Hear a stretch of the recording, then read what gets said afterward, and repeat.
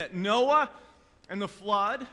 And today's text is actually that moment when Noah, his family, and the animals leave the ark. They've been on the boat for a little over a year, but now the ground is dry. There is no more flood. God has invited them to come out, and so we pick up with that moment when they leave the boat. I want to read to you from Genesis. I'm going to begin with chapter 8, verse 20. Then Noah built an altar to the Lord. And taking some of all the clean animals and clean birds, he sacrificed burnt offerings on it. The Lord smelled the pleasing aroma and said in his heart, "Never again will I curse the ground because of humans, even though every inclination of the human heart is evil from childhood. And never again will I destroy all living creatures as I have done. As long as the earth endures, seed time and harvest, cold and heat, summer and winter, day and night will never cease." And then skipping forward to Genesis 9, verses 8 through 17. Then God said to Noah and to his sons with him, "I now establish my covenant with you and with your descendants after you, and with every living creature that was with you, the birds, the livestock, and all the wild animals, all those that came out of the ark with you, every living creature on earth. I establish my covenant with you. Never again will all life be destroyed by the waters of a flood. Never again will there be a flood to destroy the earth." And God said, "This is the sign of the covenant I am making between me and you, and every living creature with you, a covenant for all generations to come. I have set my rainbow in the clouds, and it will be the sign of the covenant between me and the earth. Whenever I bring clouds over the earth, and the rainbow appears in the clouds, I will remember my covenant between me and you and all living creatures of every kind. Never again will the waters become a flood to destroy all life. Whenever the rainbow appears in the clouds, I will see it and remember the everlasting covenant between God and all living creatures of every kind on the earth." So God said to Noah, "This is the sign of the covenant I have established between me and all life on the earth." The word of God for the people of God. Let us pray. Most gracious God, we thank you for the covenant that you gave to Noah, for the covenant that you give to us today through your Son Jesus.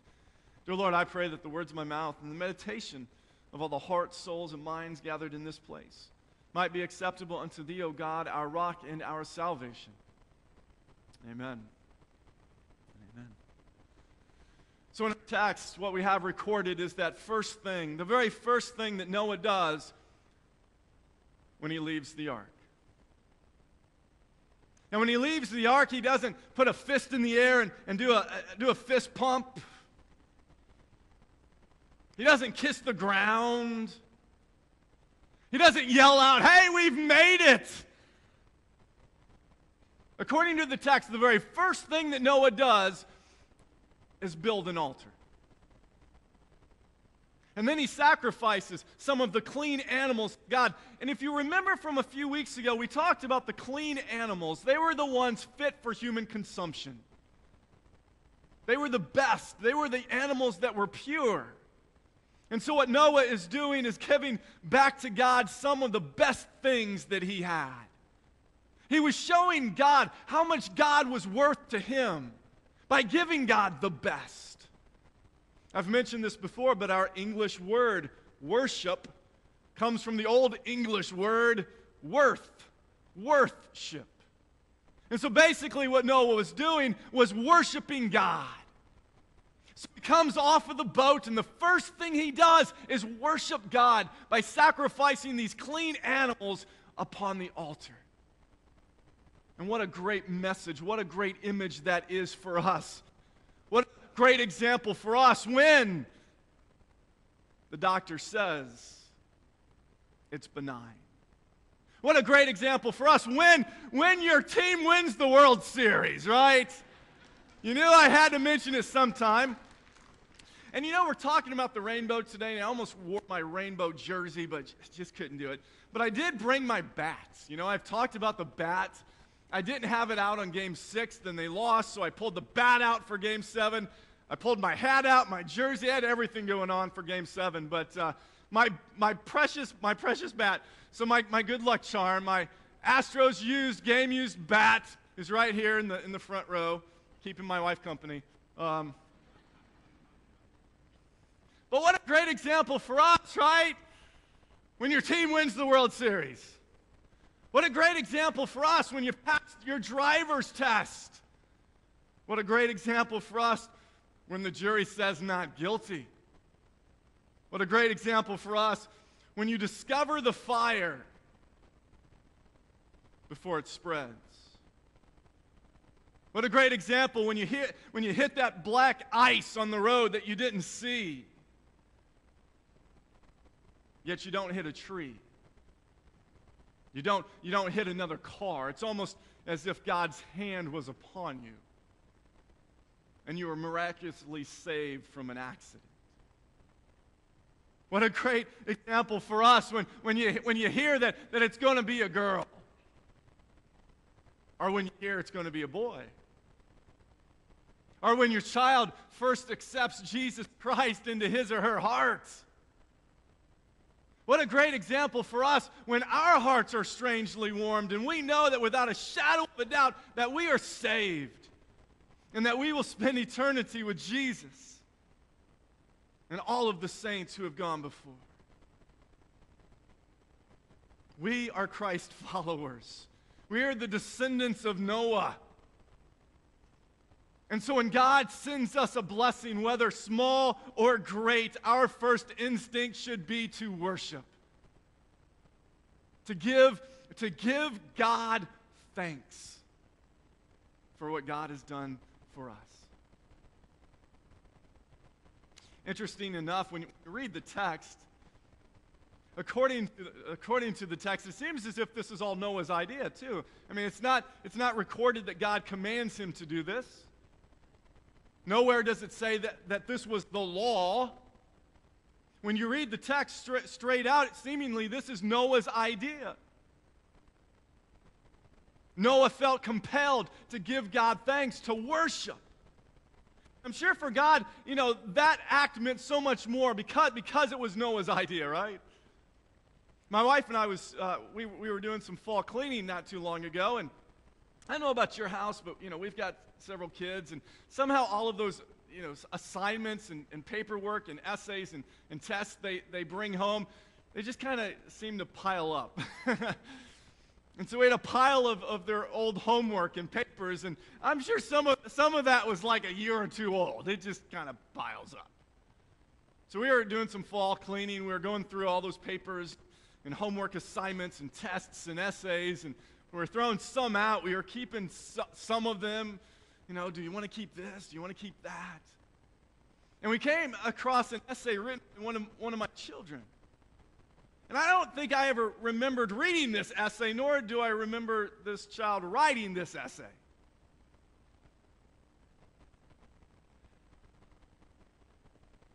But the very first line read, "My hero is my dad." Talk about a heart strangely warmed. The teacher didn't tell the students what to write on. I didn't tell my child that he or she had to write this paper on me. But what a joy, just kind of out of the blue, finding this essay. My hero is my dad. And in a very similar way, in our text, Noah just feels compelled to offer his thanksgiving to his God, his Lord, his Savior, his hero.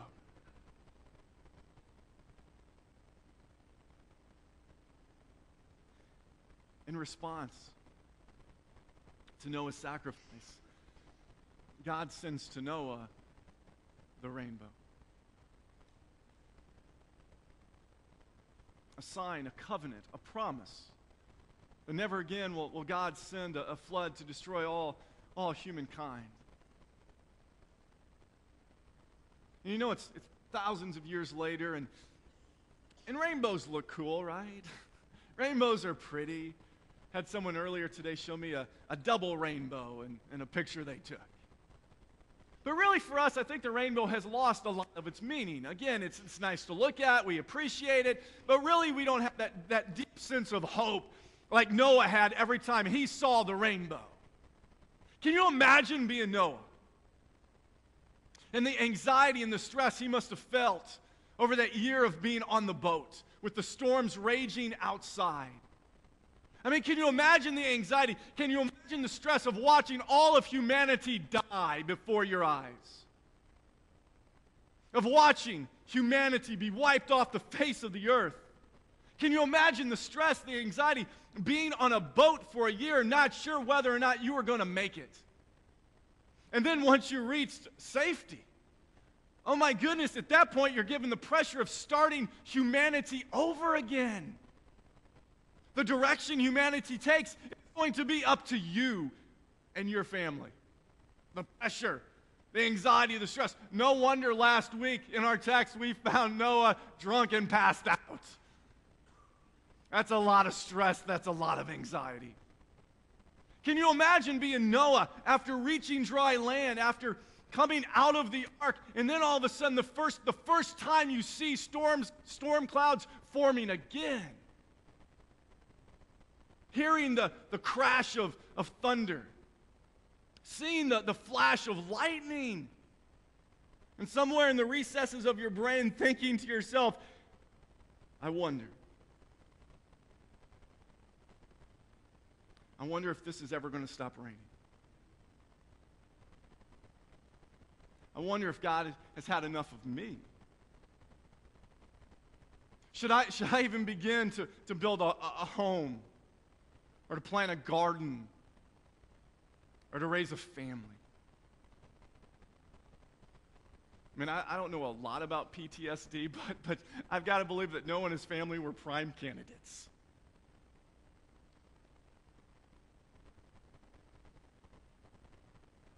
But then, God gives to Noah this covenant. He gives to Noah this sign. And says, this is my promise. Never again will I send a flood to destroy humanity. Never again. You know, when you are anxious, when you are stressed out, when you are in the valley, you and I, we need to be reassured over and over again that it's going to be okay, right? Not just once, not just twice, over and over. And in our short text this morning, 8 times God uses the word covenant with Noah. 8 times. 8 times he mentions covenant. The covenant that he is making with them to never destroy the earth again with a flood. Telling Noah, it's going to be okay. I know the storm clouds are going to come. I know there's going to be lightning and thunder. But in the midst of all of that, remember the covenant. 8 times God uses that word. When we are anxious, when we are in the valleys, we need to be reassured. It's going to be okay. And God is reassuring Noah time and time again, it is going to be okay. When you see that rainbow, it is my covenant, my promise with you, that the rain will stop, that the storm will end. So don't pay attention to the storm. Keep your eyes focused on the rainbow. Now for us, again, you know, the rainbow, I think, has lost a lot of meaning. Even storms, right? I love a good storm. Loved it this morning listening to the thunder. Wish I was outside seeing the lightning if there was any lightning. I mean, I love storms. So even storms don't have the same meaning as they would have for Noah and his family. We don't sacrifice animals any longer to God. And so I don't believe we're under the same covenant that God made with Noah, but I do think the covenant God made with Noah was preparing us for the covenant that we have today. So today, the covenant isn't necessarily centered around the rainbow, it's centered around the cross. So that when we are in the valleys, when we are stressed out, when we are anxious, when we are disturbed, we can look to the cross and see the covenant, the sign of the covenant that God has made with us, that it's going to be okay because Jesus took our sins and Jesus took our death. And we don't offer blood sacrifices any longer on the altar. Rather, it's God through Jesus who has given us the ultimate sacrifice That it was Jesus who died to save us from sin, to save us from death. That's the covenant that we have today. And so I just want to encourage you, when it feels as if you're at the end of your rope, when it feels as if you're in the midst of the storm and it's never going to stop, when you're in that deep, deep valley,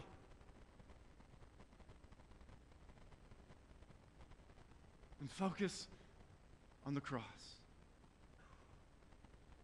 And know that the sacrifice has been made for you. That the blood has been spilt to clean and to cleanse you of your sin.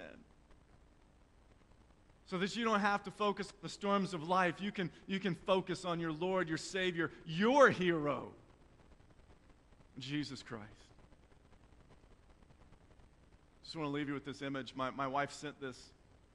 Not this exact image, but she sent me a t-shirt, and this was the visual on the t-shirt, and it's all these superheroes gathered together. In the middle of them is Jesus, and the little caption above Jesus' head, what Jesus is saying to all the superheroes, he says, and that's how I saved the world. And that's how I saved the world.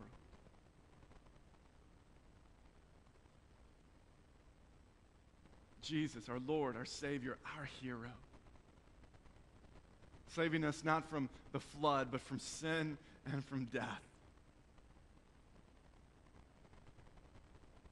And that's what we focus on. That's our covenant. That is our promise. Please pray with me.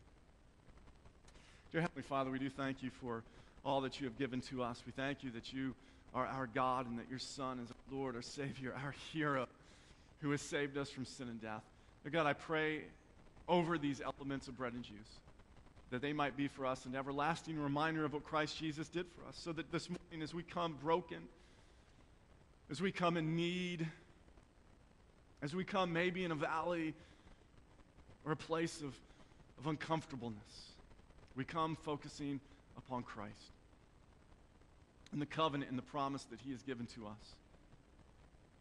Bless these elements that they may be for us an everlasting reminder of what Jesus did for us with the cross and the empty grave. We come to you confessing our sin, repenting of our sin, knowing that we need a Savior, a hero to come into our lives. And so we spend just a few moments in silent prayer, confessing our sin, asking you to forgive us. Let us pray.